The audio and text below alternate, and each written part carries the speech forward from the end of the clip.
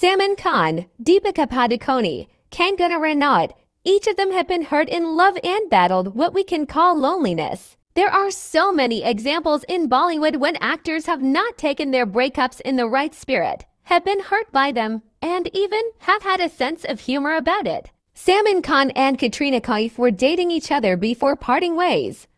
Nobody knows the reason, but they continue remaining good friends. Ranbir Kapoor's close friend Ayan Mukherjee once described Deepika Padukone as the girl with the broken heart. Kangana Ranaut once described Hrithik Roshan as a silly act that led to the Krish actor filing a case against the actress. Shilpa Shetty and Raveena Tandon and Akshay Kumar. The one common factor between the ladies was Akshay Kumar. The actor was in a relationship with Raveena before he began dating Shilpa, and that relationship ended too.